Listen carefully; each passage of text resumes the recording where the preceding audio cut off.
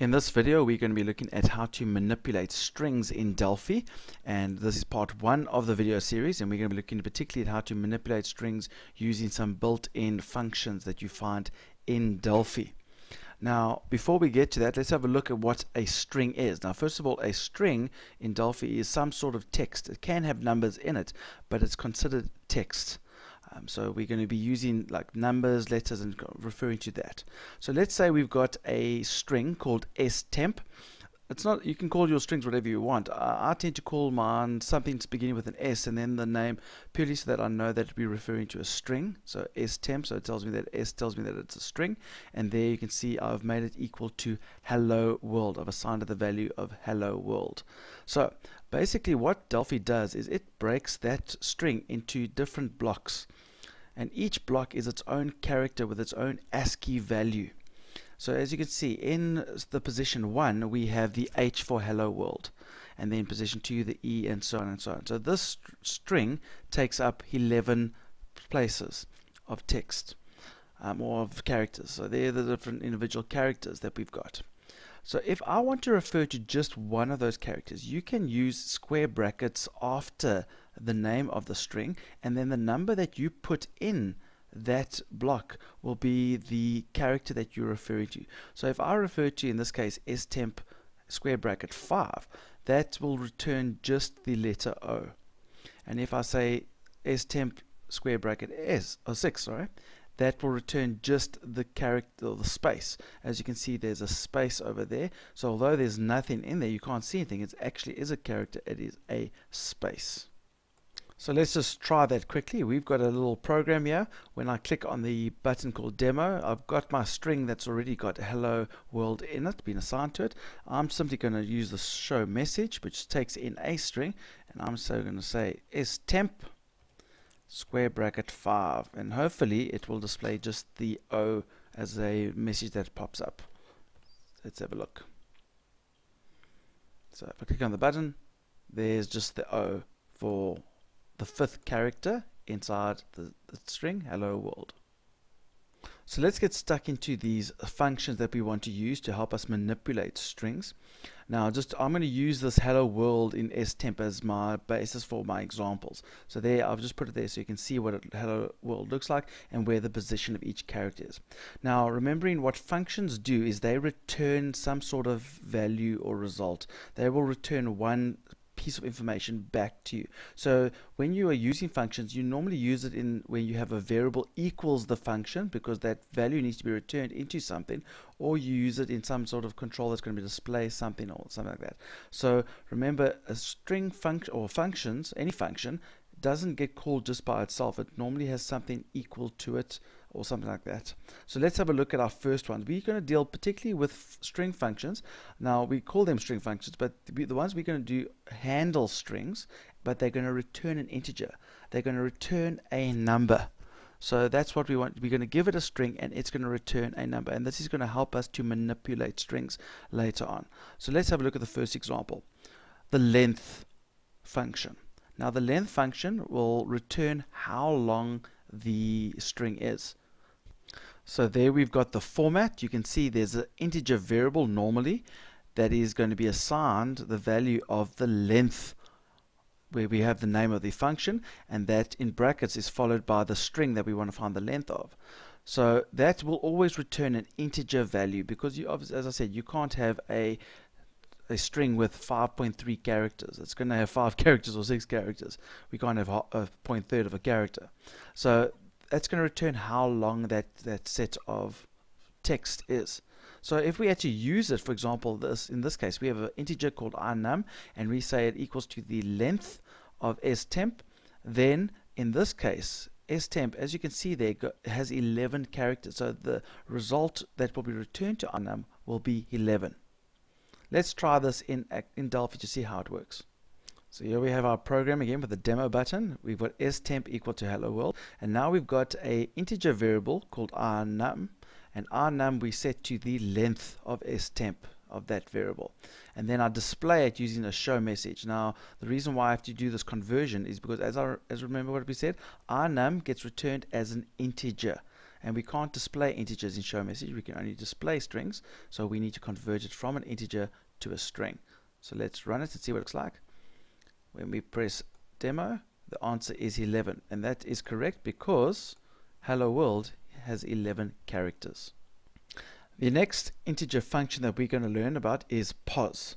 Now pos, as is with all these functions, returns an integer, and in this case it's going to return an integer, but it takes inside it two parameters. Both of them must be of type string. So it's going to still return an integer value. Now what pos does is there's two strings. Now I've called the first string a substring because what it does is it takes whatever the first string is and it looks for its position inside the second string. So it looks to see if this string is contained inside of that string, and if it does, it returns what is the position or the number that that string starts at. So if I have this example, let's say we've got our_num equals the pos of WOR, capital WOR, inside of stemp. It's going to look for that set of characters inside stemp. And if we look there we go. There's a capital WOR, and although it goes from 7 to 9, it starts at position 7, so therefore our_num will equal to 7 because that's where it starts. If we asked for a small WOR, it would not find it because capital W and a small w are different string values. They're different ASCII values, so therefore they're not the same. If I asked for that, it will return a 0 because that is not contained anywhere in this string. So yeah, we've got pos, and we're looking for the capital WOR inside of stemp.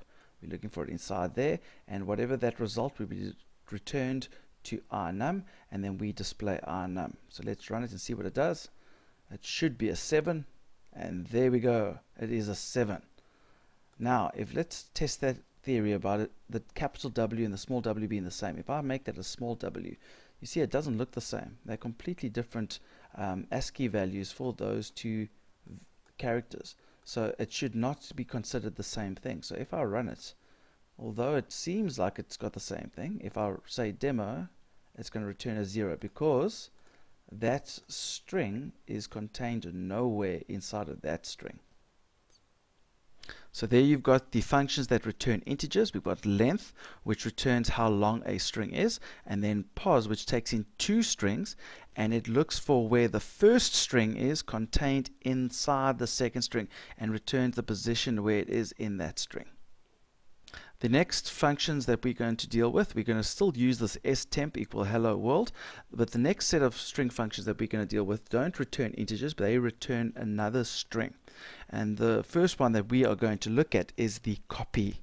And this is quite a nice one, and you use it quite often to extract parts of the string that you want, and you copy it and you put it into another variable. So the normal format is we take a normal string variable and it equals to copy. Now copy takes in 3 parameters. Now listen carefully to how they work. The first parameter is a string parameter, and that is the string that you want to copy from. Then we've got these two numbers, and people often get mixed up with what these numbers mean. The first number is where do you want to start copying? What position do you want to start copying? So if I say a 1, it will start copying from there. If I say copy from position 5, it'll start copying from there, including that character. The next one, now don't get confused, it's not from this one to this one. That's not what it's saying. The first integer is where we start copying. The second integer is how many characters you want to copy.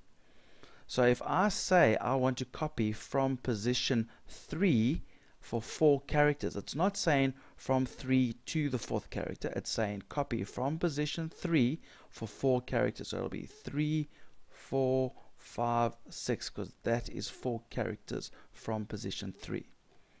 So there's an example. So copy from stemp starting at position 3 for 5 characters will be starting at the L over there, and there'll be another L, the O, a space, and the W is at 1, 2, 3, 4, 5 characters.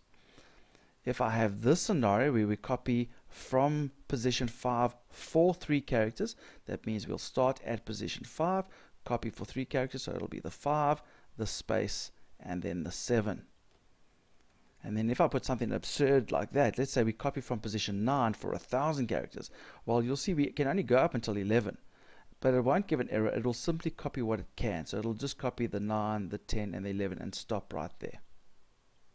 So here we have that example. We're going to take stemp. I've created another variable of type of string, which is sword, and sword is going to equal copy from the stemp variable from position 3 for 5 characters. It's going to take that result and return it to sword. It's not going to change stemp, it's just going to take the result and put it into sword.